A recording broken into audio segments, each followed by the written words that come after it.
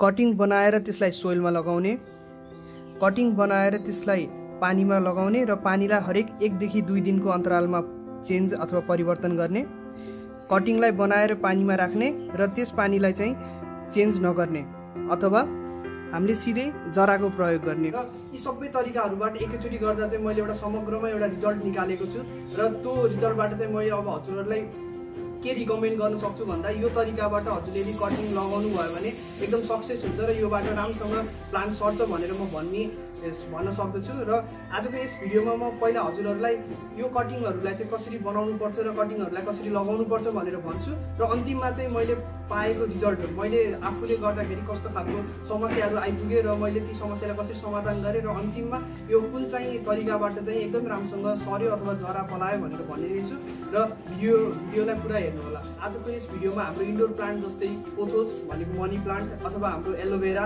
घिउकुमारी अथवा हाम्रो स्नेक प्लान्ट जसलाई सर्प फुल भनिन्छ, यी फुलहरू अथवा यी प्लान्टहरूलाई चाहिँ कसरी घरमा सजिलो तरिकाले र सही तरिकाले यसलाई हामीले सार्न सकिन्छ अथवा प्रोपागेट गर्न सकिन्छ भनेर हजुरहरूको लागि यो सामग्री लिएर आएको छु।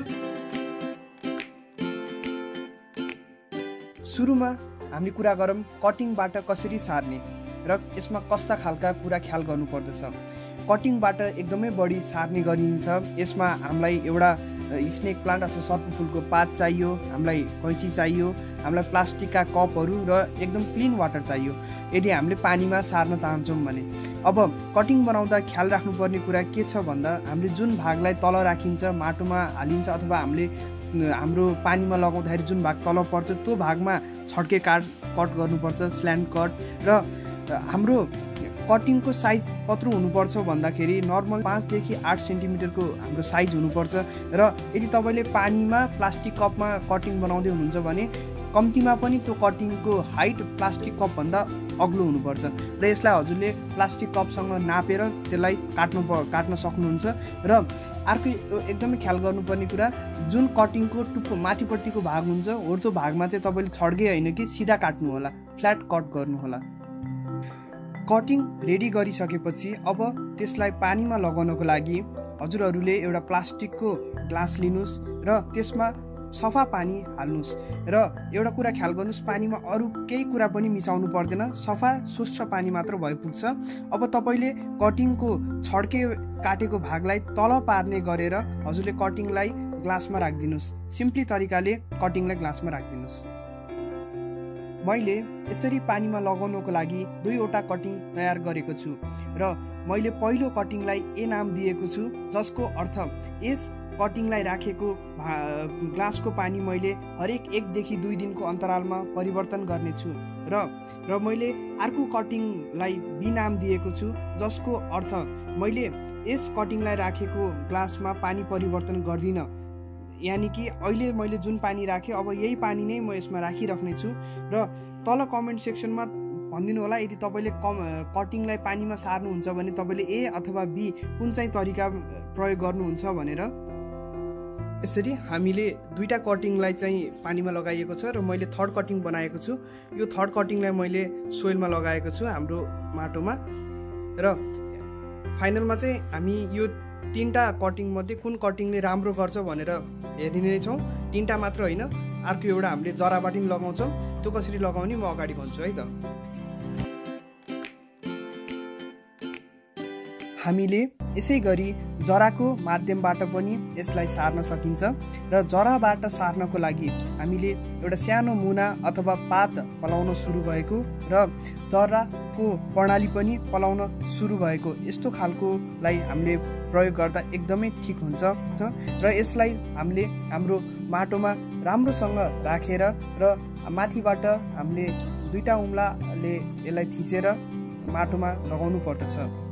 यसपछि हामीले यो जराबाट लगाएको अथवा यदि कटिङलाई माटोमा लगाइएको छ भने हामीले त्यसमा पानी राख्नु पर्दछ र हल्कासँग हजुरले पानीलाई चाहिँ स्प्रे गरेर माटो भिज्ने गरेर पानी राख्नु एकदमै राम्रो हुन्छ।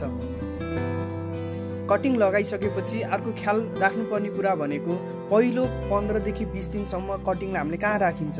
हामीले पहिलो 15 देखि 20 दिनसम्म कटिङलाई सिधै सूर्यको प्रकाश नपर्ने, अलि छरिएको सूर्यको प्रकाश पर्ने र साँझ बिहान छायादार ठाउँमा राख्नु पर्दछ।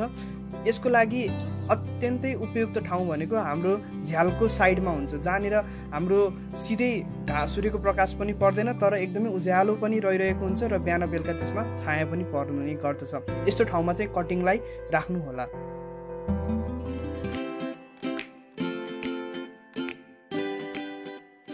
फाइनली हाम्रो रिजल्ट के आयो त? सबैजना उत्सुक हुनुहुन्छ होला, मलाई पनि यो सेयर गर्दा एकदमै खुसी लागिरहेको छ। मैले फेरि दोहोऱ्याउन चाहे, कटिङलाई सोइलमा, कटिङलाई पानीमा लगाएर हरेक दिन 1 देखि 2 दिनमा पानी चेन्ज गरेको र कटिङलाई पानीमा लगाएर त्यसलाई हामीले चेन्ज नगरेको। यो मध्ये मैले हजुरहरूले के भन्न चाहे भन्दा, यदि तपाईँले भर्खरै सेन्सिभेरिया लगाउँदै हुनुहुन्छ भने नातिनुस्। यसको नर्मल रुटिन भनेको हाम्रो 1 देखि 2 महिनामा बल्ल रुटिन गर्नेले सुरु गर्छ। यस कारणले गर्दा अलि ढिलो रुटिन हुने कारणले गर्दा धेरैजना मानिसहरूले चाहिँ मेरो यो सक्सेस भएन, यो काम लाग्ने भएन भनेर यसलाई बिचमा फालिदिने गर्नुहुन्छ। त्यस्तो नगर्नु होला। मेरो यसमा रुटिन कम्तीमा नि 28 देखि 30 दिनमा बल्ल स्टार्टिङ हुन लागेको छ र एभरेजमा पनि 1 देखि 2 महिनामा बल्ल सेन्सिभेरियामा राम्रो रुटिन हुन्छ भनेर मानिन्छ।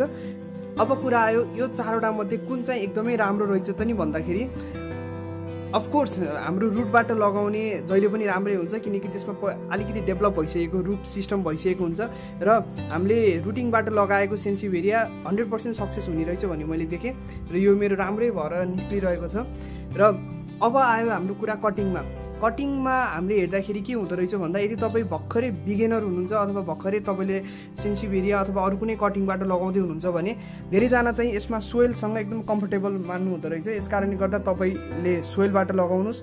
मैले हजुरहरूलाई सोइल रिकमेन्ड गर्न चाहेँ र यहाँ तपाईँले मेरो सोइलबाट आएको रुटिन हेर्न सक्नुहुन्छ। यहाँ तल सेतो व्हाइट कलरको रुटिन निक्लेको छ, यहाँ तपाईँले देख्नुभयो 2टा रुट निक्लेको छ। लगभग यो मेरोमा 30 डेज 28 to 30 डेजमा यतिको सुरु भएको छ र यसलाई अझै 15-20 दिन लाग्छ यो राम्रोसँग रुटिन हुनको लागि। र यो भयो सोइलबाट। यदि बिगिनर हुनुहुन्छ भने सोइलबाट गर्नुहोस्, फर्स्ट रिकमेन्डेसन। र सेकेन्ड कुरा आयो हामीले पानी चेन्ज गर्दा र नचेन्ज गर्दा। यसमा एकदमै ठुलो ड्रास्टिक डिफरेन्स मैले के देखेँ भन्दाखेरि, जुनमा हामीले पानी चेन्ज गरेको थिएन, चेन्ज नगरेको सेन्सिभेरिया लगभग डिके भइसकेको छ। तपाईँले यहाँ देख्न सक्नुहुन्छ यो हाम्रो कटिङ नै पुरै बिग्रिसकेको छ, यताबाट कुहिसकेको छ यो कटिङ र यसबाट अलिक फल स्मेल पनि आइरहेको छ र यो रुटिन भए तापनि यो कुहिएर बिग्रिने नै भयो अब यो। यस कारणले गर्दा मैले यसमा के बुझेँ भन्दाखेरि, हामीले जब पानी चेन्ज गरिँदैन यो पानीमा ब्याक्टेरियाहरू अथवा अरू जम्सहरू ग्रो हुन्छ, त्यो ब्याक्टेरियाहरूले गर्दाखेरि यसलाई डिके गराएको हुनसक्छ भन्ने मैले मानेको छु। यदि तपाईँको अर्को कुनै खालको यसमा फरक पर्सेप्सन भयो भने प्लिज कमेन्ट सेक्सनमा कमेन्ट गरिदिनु होला। र हाम्रो अर्को एकदमै राम्रोसँग सरेको भनेको कटिङ, जसलाई हामीले पानी चेन्ज गरेको थियौँ। यो 1 देखि 2 दिनमा चेन्ज गरेकोमा हाम्रो राम्रो खालको रुटिन आएको छ। र म हजुरहरूलाई अन्त्यमा के रिकमेन्ड गरेँ भने, यदि तपाईँले पानीमा सार्दै हुनुहुन्छ भने प्लिज त्यसलाई 1 देखि 2 दिनको अन्तरालमा पानी चेन्ज गर्नु होला। नत्र यदि तपाईँ पानीमा कम्फर्टेबल हुनुहुँदैन भने तपाईँले सोइलबाट सार्नु होला। हस् त, यही नै भयो मैले आफूले ट्राई गरेको र तपाईँहरूसँग इन्फर्मेसन सेयर गर्दा आफूलाई नि एकदमै खुसी लागिरहेको छ। यदि मैले गरेको यस सानो ट्रायल हजुरहरूलाई मन परेको छ र यहाँबाट आएको रिजल्टले तपाईँलाई के हेल्प गरेको छ भने कृपया यस भिडियोलाई लाइक गरिदिनुहोस्, च्यानललाई सब्सक्राइब गरिदिनुहोस्, तल कमेन्ट गरिदिनुहोस् र यसरी नै कृषि सम्बन्धी भिडियो हालिने छु। त्यतिन्जेलको लागि जय देश, जय कृषि। Thank you, thanks for watching.